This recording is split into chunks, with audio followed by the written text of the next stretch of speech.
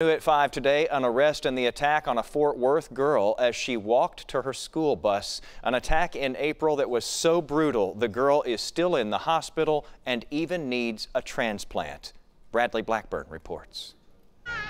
It's an arrest police hope will help Fort Worth families feel a little safer. 35-year-old Terry Wayne King II accused of violently assaulting a 12-year-old girl while she was walking to the school bus in West Fort Worth. This was a senseless act, a violent act on her. Detectives have worked the case for months, and they're confident King is the only suspect. He lived in the neighborhood, but they still do not have a motive. We have ran several different possibilities. The little girl was not sexually assaulted. They looked at gang violence, racial prejudice, and more. Random, if it was trafficking, if it was just sexual in nature, we have no indication that it was any of those. Thank you, Lord. In April, the attack prompted neighbors in the tough Las Vegas Trail area to start a watch. Neon green guards near bus stops, parents keeping a close eye on their kids. He told my daughter he need help.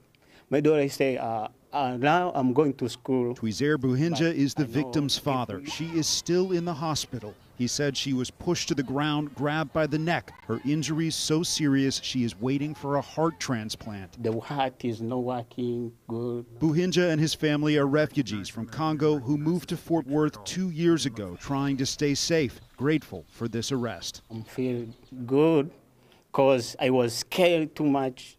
But right now I'm feel good because the bad guy already they catch him. That suspect was arrested in Oklahoma City. He has a long criminal history, including domestic violence. Police say that he worked as a truck driver, and they're concerned in his travels he could be linked to other assaults. At police headquarters in Fort Worth, Bradley Blackburn, Channel 8 News.